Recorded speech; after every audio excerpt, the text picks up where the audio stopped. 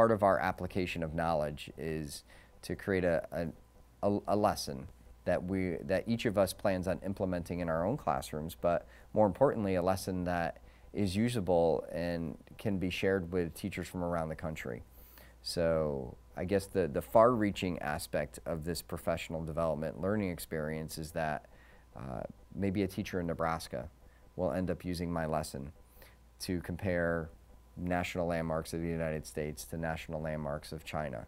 And maybe that will open her eyes or his eyes to the potential of global learning, and perhaps that will put that teacher on a learning path and want to learn a little bit more either about China or about global awareness. But how does that also impact their students as well? Because they may not have had that opportunity to cross-reference those two cultures previously. And even if it's just a small lesson at one point in their learning time for that particular year, that's more of a global awareness than they would have had previously.